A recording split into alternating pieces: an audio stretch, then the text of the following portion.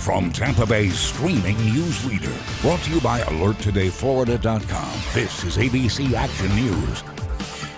Hello, I'm Jamison Euler. Dennis has Florida's most accurate forecast in just a moment. But first, here are your ABC Action News Now headlines. Developing tonight, a gunman kills 5 people at a Sebring bank.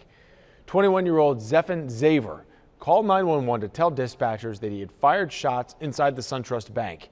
Zaver is in custody after surrendering. No motive has been given at this time. We expect to learn new information from authorities on Thursday. House Speaker Nancy Pelosi says she won't vote to let President Trump deliver his State of the Union speech until the shutdown is over. This comes after President Trump said he'll give the speech one way or another. The White House says they're doing everything they can to end the shutdown, calling it their #1 priority. A Louisiana attorney is asking for the end of an NFL playoff game to be replayed. Saints fans feel they were robbed when referees did not call pass interference on this play, allowing the Los Angeles Rams to win. A new lawsuit is asking the NFL commissioner to enforce a rule covering extraordinarily unfair acts. Solutions include reversing a game's result or rescheduling it. The league has not responded.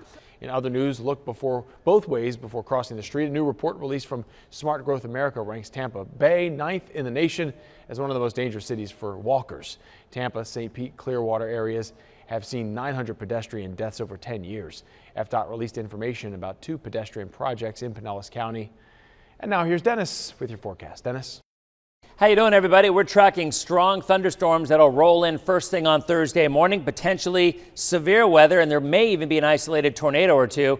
Timing between about 4 or 5 a.m. until about 9 or 10 o'clock in the morning, so the morning rush hour is going to be rough. And then skies clear from north to south later on, setting us up for a chilly but sunny weekend.